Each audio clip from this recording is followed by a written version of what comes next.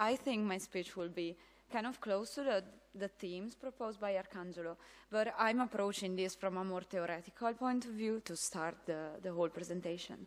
So I will provide you some definitions. The first two definitions were provided by Joanna Drucker, and she posed a distinction between what is data and what is capta. So data are those objective observations of facts. For example, think about the definition of the dimension of a painting, while on capta represent the selection, opinions, controversies, or interpretation, for example, attributions of a painting, that actually add interest and value to scholarly knowledge. So if we think about critical discourse in the humanities, most of the debates and the analysis made on cultural heritage, artifacts and properties are actually following into the capta definition. So the last definition I will give you is weaker logical status claims. They fall under the definition of capta and are those claims whose truth value cannot be given for granted. So, for example, uncertain, debated claims or hypotheses. In the current state of knowledge graph regarding cultural heritage domain, the problem has been tackled. For example, for CDOC-CRM presents the property of attribute assignment, which allows to express some kind of interpretations. For example, contrasting attribution can be encoded with attribute assignments. The Europeana data model and the overall Europeana database allows to represent conflicting information, since information are provided from different institutions and they can be conflicting, of course. So via proxy and aggregators, it's possible to represent even these concurring interpretations, but actually they are not visible on the interface, and it's not possible to understand how they decide which claim is the most, is the one decided to be the true. The Netherlands RC Institute catalog presents a browsing interface of all the artworks in the catalog, and they also present contested and discarded attributions among the overall attributions of the collection, using some kind of ADM, a tuning of the ADM data model.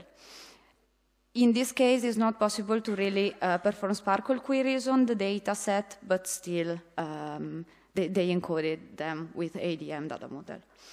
Finally, Wikidata is the biggest knowledge graph existent. It is a collaborative platform, and for sure, for the same reasons, several approaches has been designed to represent complex knowledge and even concurrent attributions and interpretations, since the platform is collaborative. Additionally, it presents 3 million works of art in the collection, and surveying all these knowledge graphs and models to understand how this kind of knowledge is encoded, we decided to dig deep into Wikidata, since we think that it can picture a nice overview of how critical debate is presented in current knowledge graphs. So Wikidata has 3 main approaches. We survey 3 main approaches on how Wikidata represent this kind of knowledge. The first one is superseded claims. So they are represented via this ranking mechanism that actually attaches a value to each claim, which can be preferred, normal, or deprecated, depending on the value of true of such claim.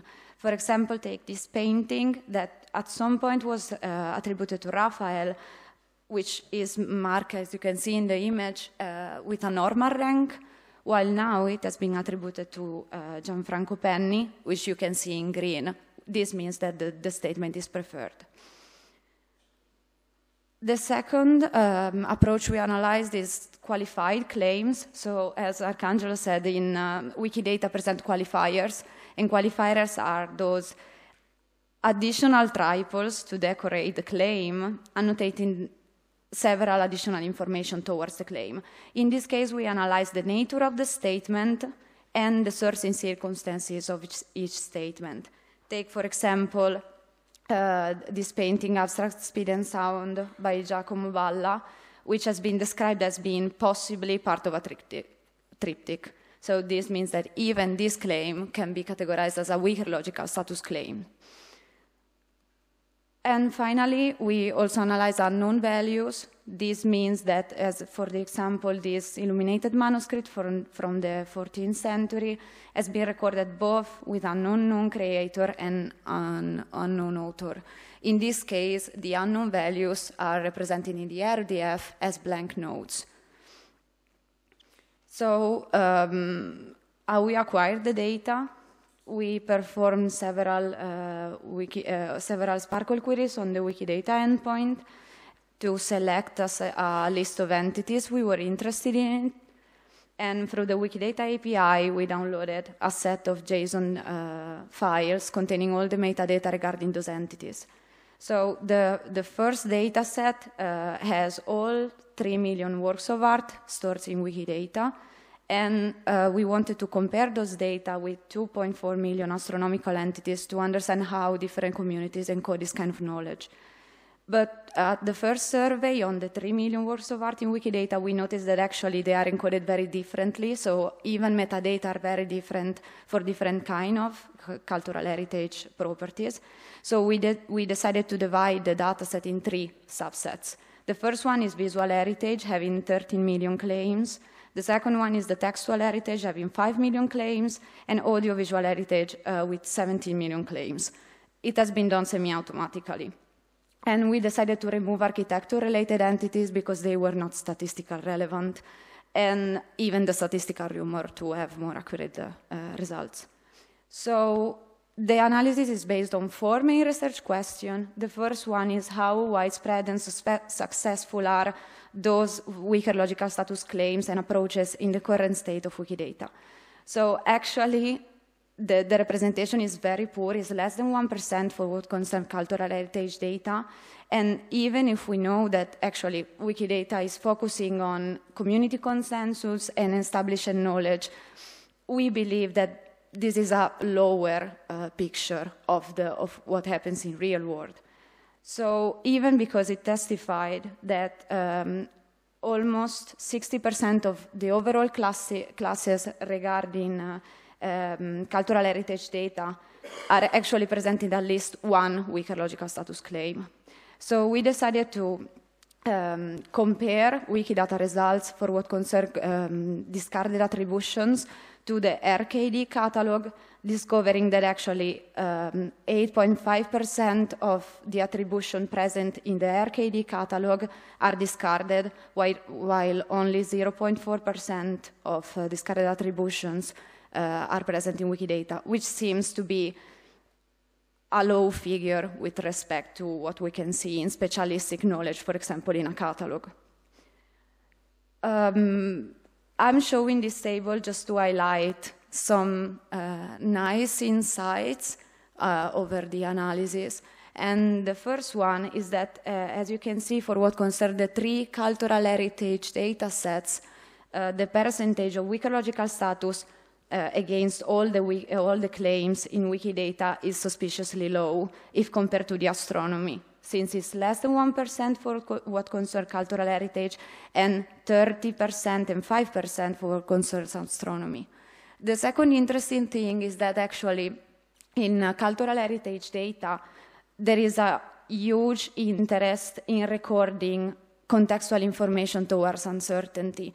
And this doesn't happen in astronomy, since, as you can see, for what concerns all the qualified terms, they are very, very low for what concerns astronomy. So we can say that probably humanistic uncertainty needs to express even motivations when annotating this kind of statements. So the second research question is, how does the cultural heritage annotators use these survey-ed methods to encode such claims? And in the first row, you can see the 3 cultural heritage data sets, and the second row represents the astronomical data sets, and the colors represent the methods we surveyed. And as you can see, the figures from cultural heritage are way more colorful. This means that there is a huge overlaps on how this data is encoded. So while the cultural heritage data set seem to employ all the listed methods, the astronomical data set seems to employ exclusively the ranked statements. And we can guess that humanities communities uses weaker logical status claims for a larger set of uncertainties and even properties, and this can be to different kinds of uncertainty behind it, for example, ignorance, scholarly interpretations, or disagreements. So we surveyed more deeply the qualified claims, since we noticed this interest in the community to mark the reasons of uncertainty, and we discovered that actually the terms referred to qualified uncertainty in Wikidata are kind of huge. So in all Wikidata, the two figures show how many terms are implied in all Wikidata and just in the cultural heritage cluster of entities. And we can see that too many terms are available, and we have also huge overlapping between different properties implying these terms. So we can say that there is no clear semantic between this. So we can see that qualifier represents provenance details, domain-specific terms, for example, show election, declare deserted, that are not really suiting our purpose, and qualifiers that truly consider and the weaker logical status of a claim, for example, possibly, disputed, expected. So this seems to imply that the semantic associated to these values and the properties themselves, the qualifiers themselves, may be unclear to the contributors, which may use them in unpredictable ways. So the third research question is, which are the situations actually represented by the surveyed approach in the cultural heritage domain? And by analyzing the data, we noticed that each of the approaches surveyed actually are used for multiple purposes and not just to record, of course, weaker logical status claims.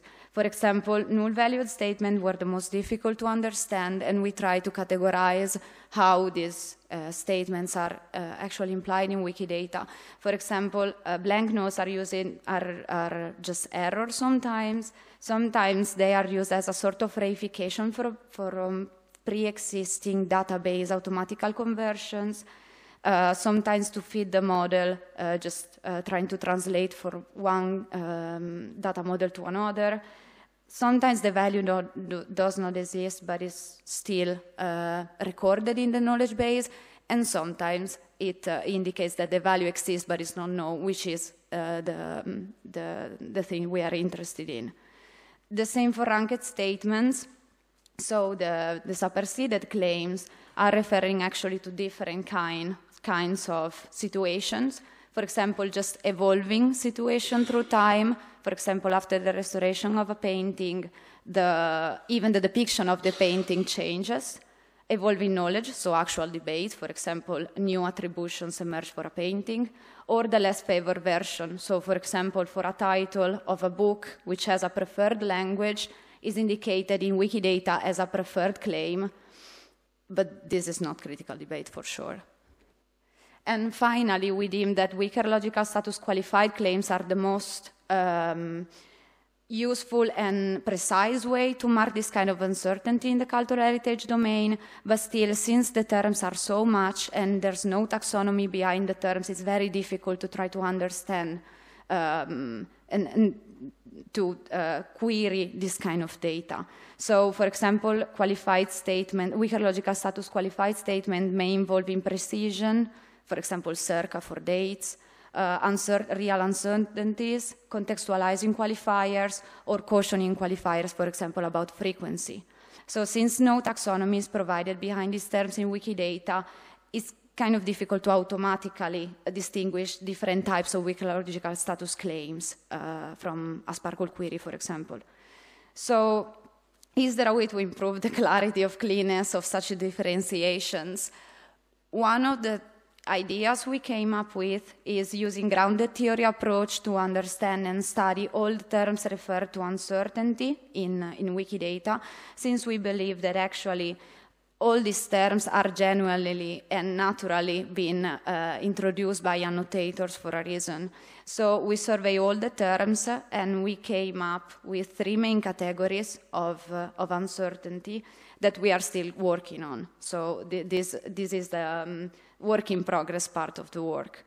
So we noticed that for what concerns qualifiers, there exist only on cultural heritage data, there exist 45 terms which are actually expressing approximations of data, which is not really the focus of our project. So, for example, temporal, spatial, and mathematical approximations. And we believe that there's a huge overlap with different specific qualifiers used in Wikidata. So this is one of the main categories of the overall use of these terms. The second one is there exist 30 terms to refer to uncertainty, going from frequency and categorical approximations and even uncertainty markers, for example, just a question mark. We believe that actually a solution to this can be just use a scale with 5 or 7 items to just rank the uncertainty of a claim from 1 to 5 or 1 to 7, which we believe we can suffice. And finally, what we want to do is to reorganize the taxonomy provided by annotators in Wikidata in order to classify those claims and providing reason and motivation for why a claim is not true anymore or is in some way a Wikilogical status claim. So we analyzed all these terms and we came up with 30 terms to define the type of a claim, of a Wikilogical status claim, for example, hypotheses, estimations, or just debated claims, and the reason for why a claim has been defined as a Wikilogical status. So, for example, the reason for its unreliability, the reason why it is unknown or the source is incomplete, the reason for falsity of the claims, and the reason of and the evolving reality, which means that exactly like the reality evolved through time, and so or even the claim is changed. So the conclusion of the overall work is that few statements are actually Wikilogical status claims in Wikidata, even if compared with more specific sources, for example, the RKD catalog. The dataset coming from different domains, for example, the astronomic and the cultural heritage data, seem to provide a really different figure of how this kind of knowledge is encoded. And Wikidata provides a clear picture of how cultural heritage annotators' practices are used when annotating Wikilogical status claims. So we can notice even that the overabundance of methods and the large overlapping in the uses seems to actually lower the figure and probably even make annotators reticent in adding this kind of information.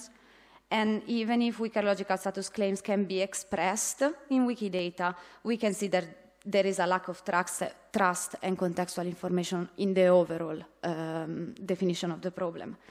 So it seems that Wikilogical status claims are tackled more as a side effect from Wikidata, and we believe that accurate guidelines and probably a taxonomy of how to encode this kind of knowledge can really help annotators in adding this kind of information into Wikidata and in knowledge graphs in general.